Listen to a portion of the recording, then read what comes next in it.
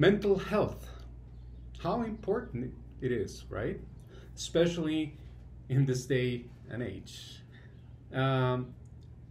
This is something that I do to keep it.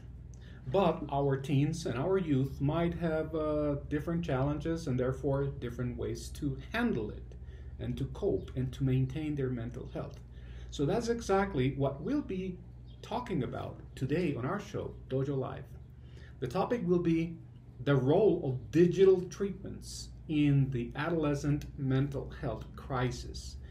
In the conversation we'll be having with Jon Sockell, the COO of Limbix Health, right here, Dojo Live, 12 p.m. Pacific. Join us. Don't miss it.